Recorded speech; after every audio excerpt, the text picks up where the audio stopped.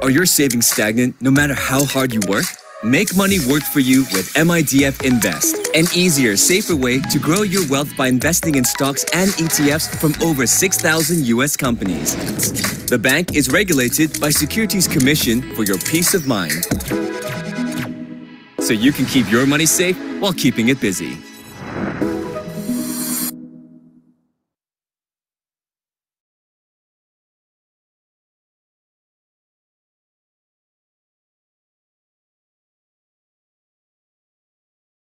Hi, let me show you how easy it is to buy a stock from the MIDF Invest app.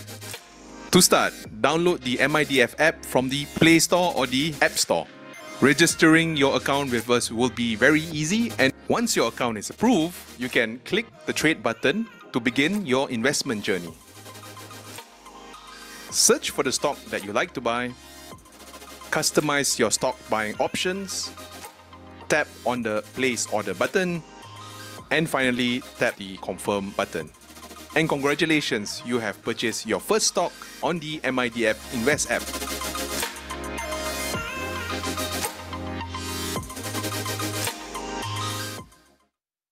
Want to earn from some of the world's biggest companies? Let your money work abroad. With MIDF Invest, you can invest in stocks and ETFs from over 6,000 US companies, including a wide range of Sharia-compliant stocks. Have questions? You can talk to our experienced happiness agents anytime.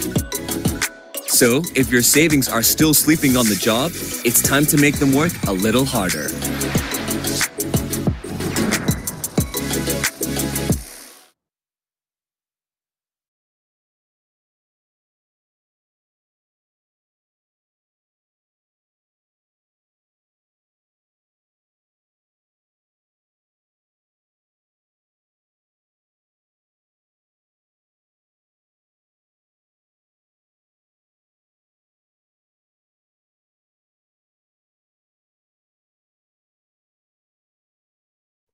Okay.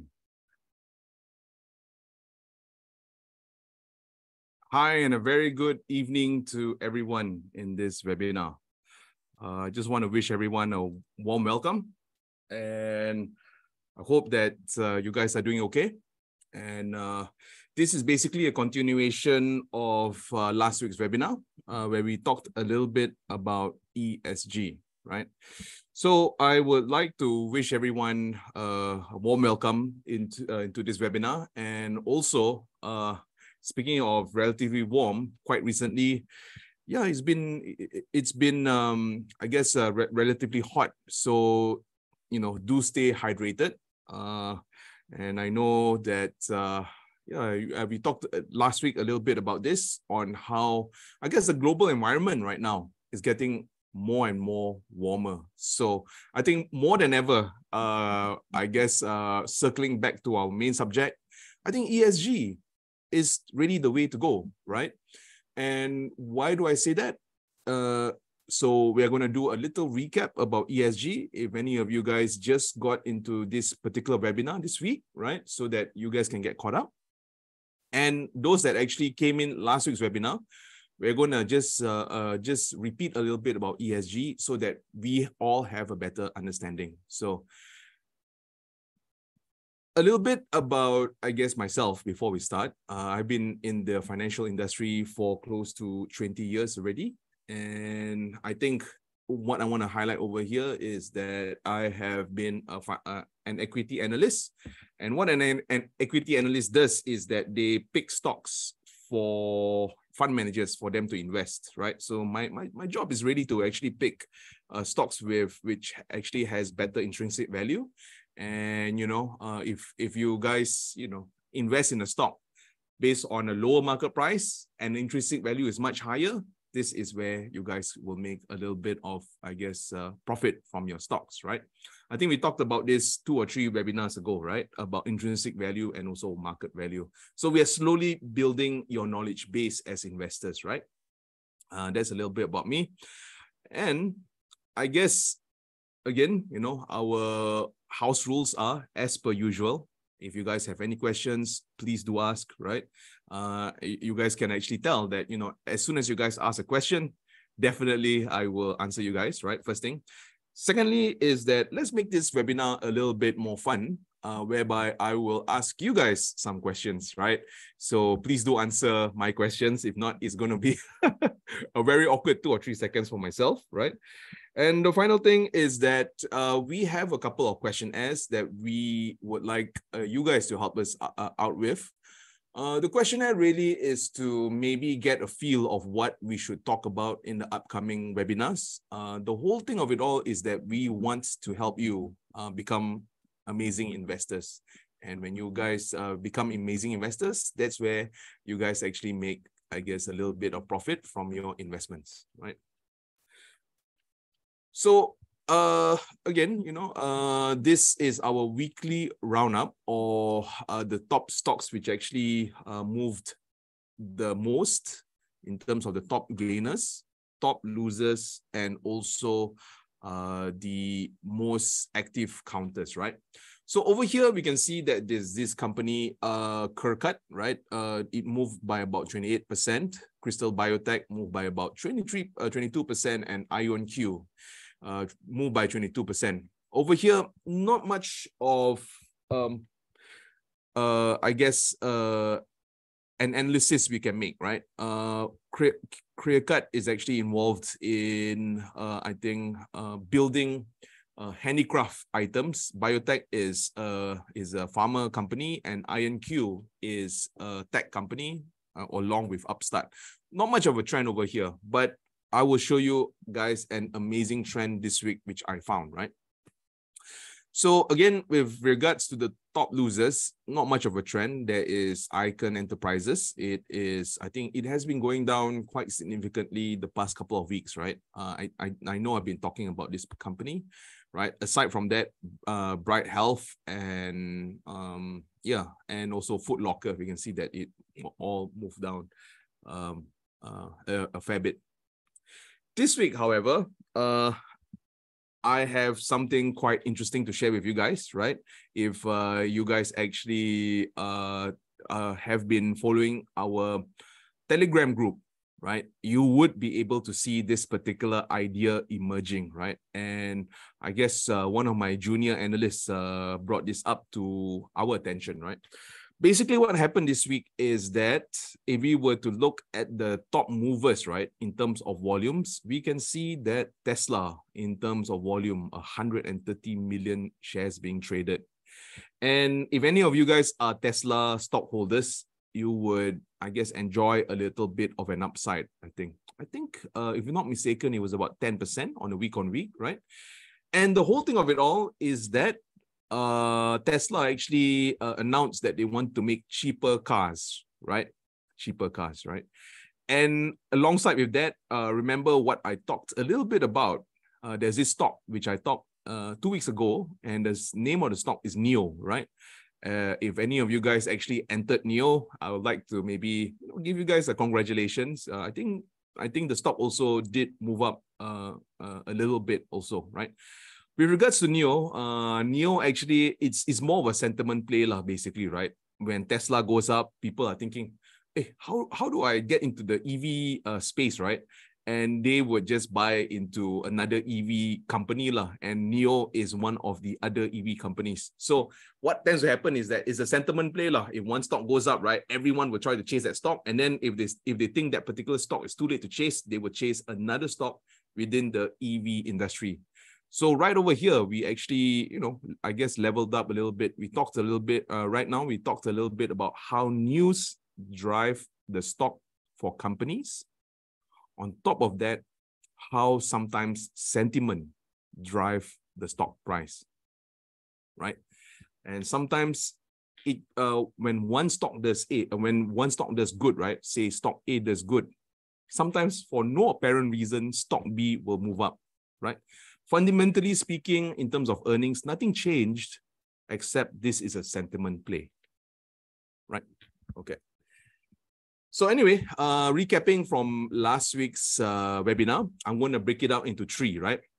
First thing, we're going to talk a little bit about what is ESG, right? Second thing, we're going to talk a little bit about is why should we even look at ESG? Final thing we're going to talk about, I think, which is the highlight of this webinar, is what to invest in this space, right? So I have actually picked out one of my favorite investment vehicles, right? So yeah, alongside with that, I'm going to just highlight other stocks within the ESG space, right? So, right, a little bit about ESG, just to recap. ESG stands for, I guess, it's an acronym, which stands for environment, right? Over here, we want to invest in companies that, or companies which actually does good to the environment, right? This could be air and also the water, right? So companies which actually don't pollute the water and also the air, right? They are environmentally friendly, and therefore, in terms of the ESG filter, they will probably succeed in the E filter of the ESG, right? So companies that do not pollute is, I guess, would fall into the ESG filter, right? Second thing that we're going to look at is S, right? And what does S stand for, right? This is where companies are very social conscious, right? Companies that don't do things like, they discriminate labor and they violate human rights, basically, right? And, I think an example of this is during the 80s and 90s, right? There was this particular news of this footwear company that employs, child labor, right? So right now with the ESG movement, right, you can see that more and more companies are more humane to their staff members, right? And one of the examples I gave last week was, right now we can see that companies, if they have to work in an estate, right, they will do things like provide healthcare. They will also provide things like schools for their kids. So right now, more and more, we can see that companies are more conscientious about their staff, right? And the final element for ESG is the governance, right? This is where companies are moving more and more towards transparency. I think one of the examples I gave with regard to transparency is, if you were to look at the big blue companies or the big blue chips, right, they tend to just talk about, or they disclose a lot of things like, shareholders directors remuneration, related party transaction. So a lot of these things are disclosed, right? Companies that somewhat shady, right? I gave an example of basically it's like Enron, right? And locally, we also had an oil and gas company also, right? So this is a little bit about ESG, right? So right now, okay, just a little activity, right? Hope you guys are all, ready to answer a couple of questions, right? So first question, right? In terms of the E elements, right? If a company is involved in renewable energy, is it an ESG company? Just type Y for yes and N for no. So in terms of the ESG filter, if a company is involved in the renewable energy space, is this an ESG company? Correct. You guys are paying attention. Great. So if a company is involved in renewable energy, it is an ESG company. Basically, it actually takes care of the environment, right? Next thing, if a company, say, is involved in some random oil spill, right? I think this is a given. Is it ESG? Right. So you guys get the point, right? Next thing is in terms of social, right? If a company is involved in child labor, correct.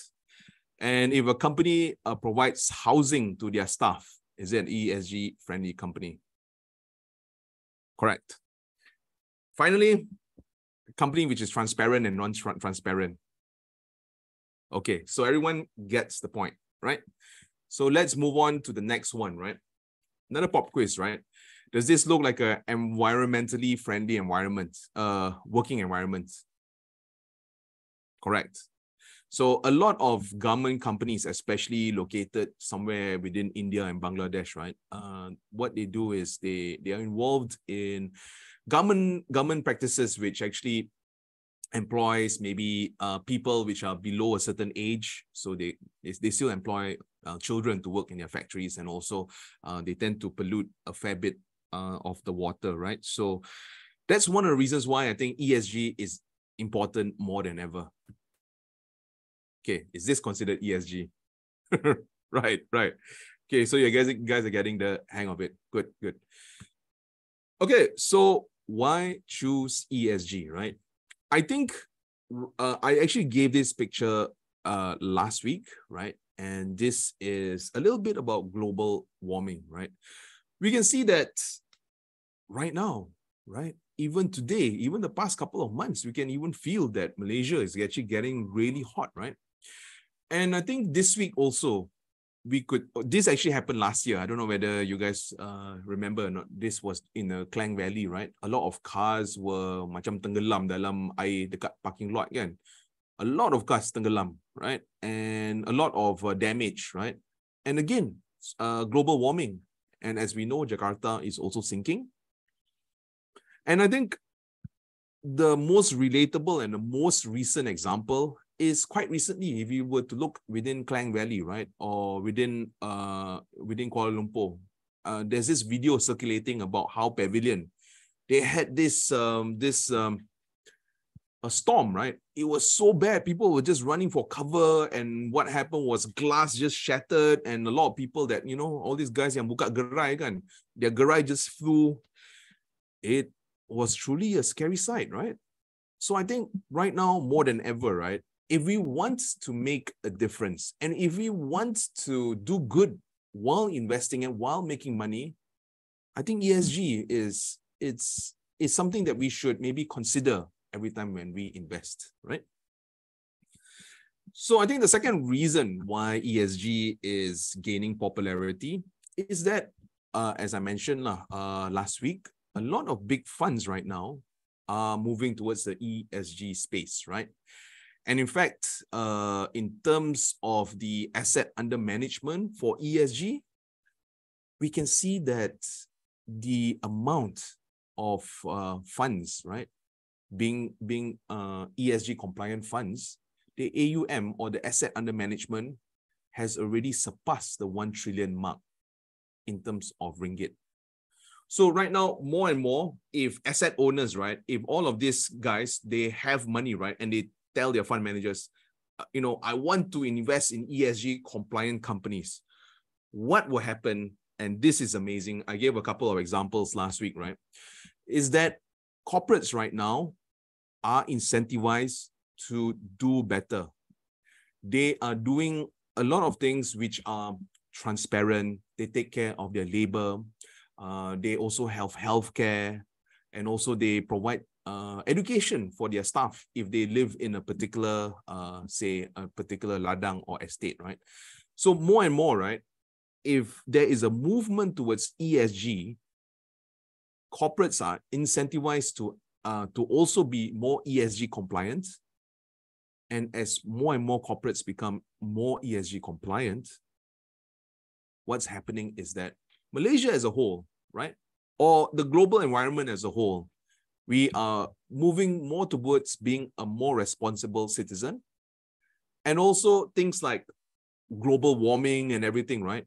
We are actually voting with our investment ringgit or our investment dollar, right? So I think honestly, this is an amazing movement, right? So, and I am so happy to actually even bring this subject to everyone, right? So at least we all can make a difference while investing, right? So I think right now, for this week, right, I'm going to talk a little bit about who picks ESG stocks and which ESG stocks are good ESG stocks, right? So how does the industry even pick ESG stocks, right? So they have companies, right? And these are index providers, right? And these index providers will talk to the management of these companies, right? They will talk to the management of the companies. They will read the news of these companies. And on top of that, they will look at industrial practices that this company, I guess, does on a daily basis, right? So based on these three factors, news, talking to management, and looking at their industrial practices, right? MSCI and FTSE will rate these companies whether they are ESG compliant or not. And remember what I said, environment, social, and also governance, right? So right now, there are these two data providers, MSCI and also FTSE. And in fact, these are big index providers also within the global market, right? And in Malaysia, we have the FTSE Bursa Malaysia, right? So even us also, we have FTSE to help us with our indices. Another company which also does ESG research, right, are these companies, right? They have the MSCI ESG research. These are research houses which actually disseminates information for us shareholders, right? Another thing is Sustainalytics, right? This is another company. So every once in a while, what they do is like, like analysts, right? So they will actually look at all these companies. They try to figure out which is an ESG or which is a good ESG compliant company, right?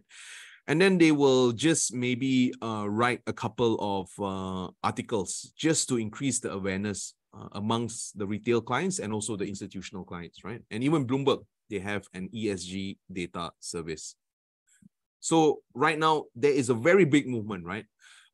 We can see that big funds are moving in towards the ESG space. On top of that, in terms of awareness, we can see that even in this particular webinar, I'm actually trying to increase the awareness for ESG, right? And I truly believe everyone can make a small little difference. And if we all make the positive steps, right, we all can make a better country, right? Right. So over here, I would like to maybe talk a little bit about our web app, right? If you have not tested the web app, this is the QR code for you to test our web app. There are a couple of really amazing features in the web app, right? But do try it out first, right? And if you guys have any questions, my happiness agents are very happy to answer you guys, right? That, and also remember another thing which I talked a lot earlier during the webinar, which is do join our Telegram channel, right? On Telegram, you can search MIDF Invest, right? From there, you will see a blue logo with the, the squiggly signs, right? That is our channel, right? In that channel, every day, we will update you with the latest news with regards to the market. And as I mentioned quite early a while ago, that Tesla news, I'm actually really proud to say that one of our junior analysts found that particular news flow. And then, if we are early to take action, right, that's where we can get a small little gain in our portfolio, right? So analysis on stocks which are ESG, right? Again, I'm saving the best for a bit later, right? So these are the stocks which we found that are ESG compliant. And the analogy over here, which I like to give, is two players, right? If we were to look at a company based on their PE ratios, okay, how do you find a really good stock, right? So what are the indicators that we use, right, as value investors? So the hint over here, PE ratio. What else? Dividend yields. What else? Price to book, right? These are the most common ratios that we use, right? So based on that, right, we will look at all of these fundamental data. We will see whether the company is undervalued, right? If a company is undervalued, this is where we buy the company, hoping that the company would correct as time goes on, right?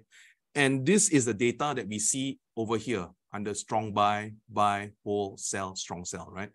These are the data which a lot of equity analysts, right, after looking at all the data, they will actually have an opinion on that particular stock, right? So this is the first filter.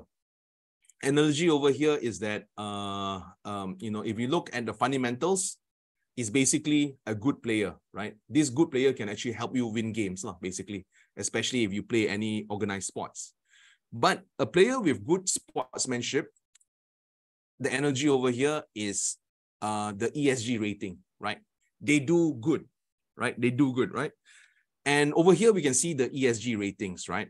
So how we can read this is that Verizon has a good ESG rating. There's AA ESG rating, right? But in terms of whether one should buy, hold, or sell, we can see there is a strong inclination towards hold. And why is this, right? Basically, Verizon is just like a telco company, right? And if we were to look at telco companies in Malaysia, like Digi or Celcom, they give, or Digi Celcom, right? Right now, this merge. What they do is that, you know, in terms of growth, not so much of growth, right? Or in terms of upside, not so much of upside, right? Especially among the telco players. But they give good dividends. So therefore, even though this is a good ESG company, but in terms of what the analysts are saying, they said maybe hold this stock, right? Maybe not buy this stock, right? And why do you want to hold the stock? It's because of dividends, right? So this is like a player with really good sportsmanship, but you know, it's not the best player in the field, right? So if we were to look at Cisco, also the same story. There is a stronger inclination towards hold, right? And the ESG rating is AA, right? So if you want to get like the superstar players, you know, which is excellent, really good, help you win games, at the same time have really good sportsmanship, right? We can actually see stocks like Microsoft, right? But in terms of upside, not much of an upside. Is about 3.14%, right? So I hope that we all get this analogy, basically, right? I'm trying to break it down into very simplistic terms. So over here, I always talk about this again and again, right? About sometimes, you know, buying a single stock is risky, right? We don't want to put our retirement money, or we don't want to put our life savings into one stock, right? And the next day the stock actually drops by 20%, right? You know, there's nothing worse than seeing, I guess, our life savings moving down by 10 or 20%, right? And the key over here, and even Warren Buffett talks about this quite a fair bit, is diversification. And the best way to diversify is to enter ETFs, right? So over here we can see that the ETF over here, there's a single A rating, but in terms of target price, right, there's not much of analysts covering ETFs, basically, right? So that's one of the reasons why it's all relatively blank, right? And I think to maybe talk about my favorite, I guess, investment, basically, right, is this particular ETF, right? Its the ticker symbol is ICLN. ICLN, right?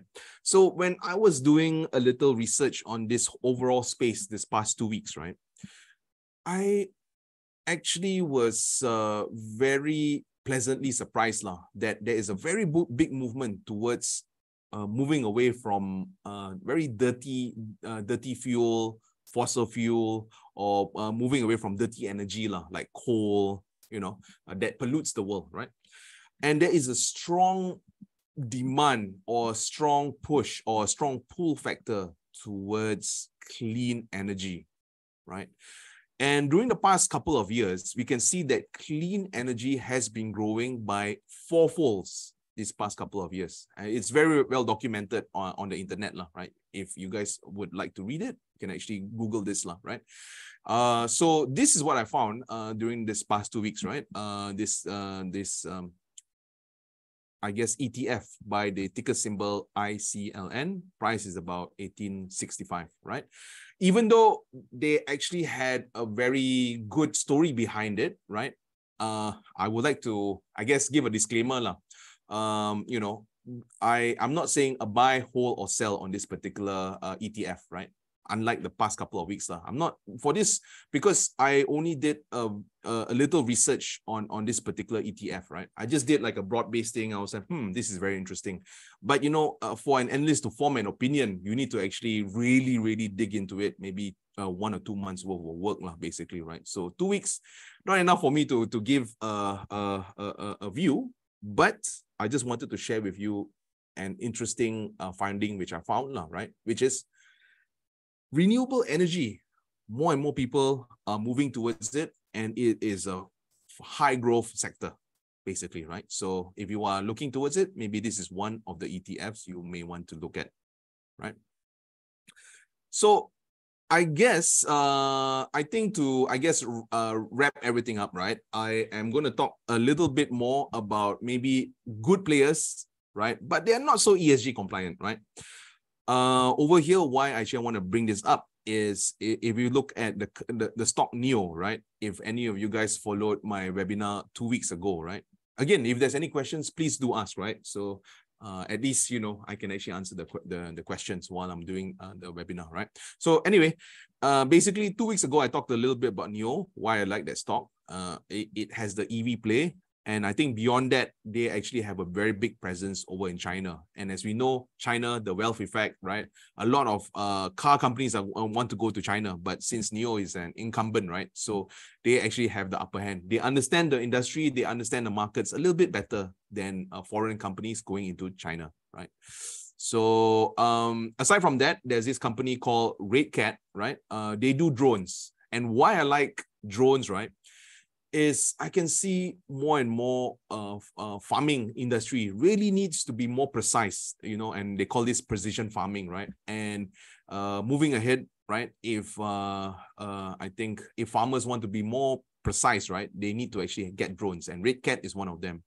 Rocket Labs, they are involved with regards to rockets, right? But in terms of buy and hold, right, I only see one buy for Red Cat, so I'm not too convinced, right? And I see for Rocket Lab, you know, again, I'm a very conservative investor, even though I see, you know, upsides of 400% and 78%. If I only see one or two buy calls, you know, I'll be a bit cautious, right? NEO, on the other hand, there are about 21 people that says buy, and there's quite an okay upside, right? So this is a little bit about these companies, right? And with that, I think it's 9 o'clock already, right? So thank you so much for answering the questions during the webinar. If not, I think I'll be maybe talking to myself, right? Quite a fair bit. But that being said, right, if I'll just wait for a couple of seconds, should there be any questions, right? While waiting for questions, you know, there's this particular QR code, right, for you to scan should you have any feedback for us with regards to the webinar. If you think it's too short, do tell us. If you want me to cover any new subjects, do tell me, right? And in fact, this ESG was one of the ideas I got from one of the earlier webinars, right? So someone actually asked me questions on ESG, right? And I still remembered, I think 2 weeks ago, someone actually asked me how to stock pick using the fundamental analysis, right? So we're going to talk a little bit about that. I'm actually preparing the materials for that. I think we're going to do it maybe next month, right? I think next week we're going to do Sharia investing, right?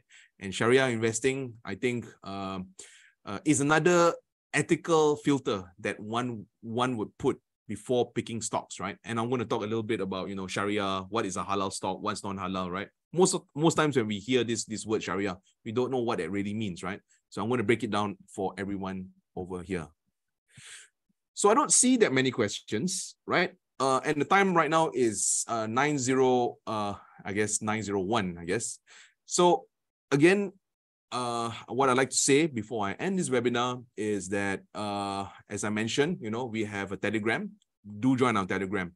And, you know, the faster you get your information, the faster you can trade. And when the faster you can trade, you can actually take positions much quicker before the stock really shoots up, basically, right? That's the first thing. Second thing I'd like to say is, you know, I cannot be any happier covering ESG subjects, you know, looking around at Malaysia, looking at how hot it is, right? Looking at the reboot, the pavilion, you know, I'm just like thinking to myself, wow, you know, how extreme weather right now. It's really a reality right now, right? And, you know, we don't know whether there's going to be any more floods moving forward. But what little we can do as investors is we can do good while you're investing in ESG stocks, right? So with that, thank you so very much. You guys have been an awesome audience. Hope to see you guys very, very soon next week, right? With that, take care and see you guys very soon.